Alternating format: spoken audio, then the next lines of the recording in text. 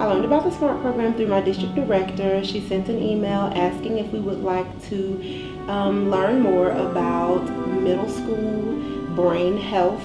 They're at that stage where their frontal lobes are still developing and they're ready to learn it. By the end of the program, they were better thinkers. They did write much better summaries. And for me, that was kind of what got my attention, because we're always pushing them to think, harder, to think critically, especially in AVID, higher level questioning.